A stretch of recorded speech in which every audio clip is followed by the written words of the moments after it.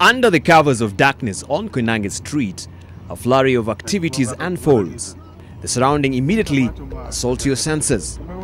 From the ear-shattering music blaring from the clubs to the thin and gangly figure of the beautiful flaunting their stocky legs and the so not easy to the eye voluptuous buxom queens all make a run. A run for the money. And the money minting machine, well, you guessed it. It's the old non-trade, prostitution. They say stolen waters are sweeter and heated bread more pleasant. But as the dawn broke around us, it was pay time, and he who pays the piper calls a tune. But for this man, the tune was rather a discordant one. Whether it was a threesome affair, we could not fairly establish.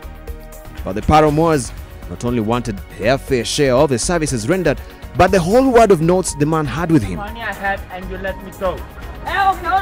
Get rid of my jacket.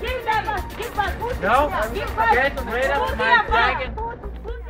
It so happens it was a tidy sum for one night stand, 30,000 shillings. And the paramours were not relenting. It drew a swelling crowd who saw the ladies were ripping off the man and began beating one of the ladies, stealing even her night collection.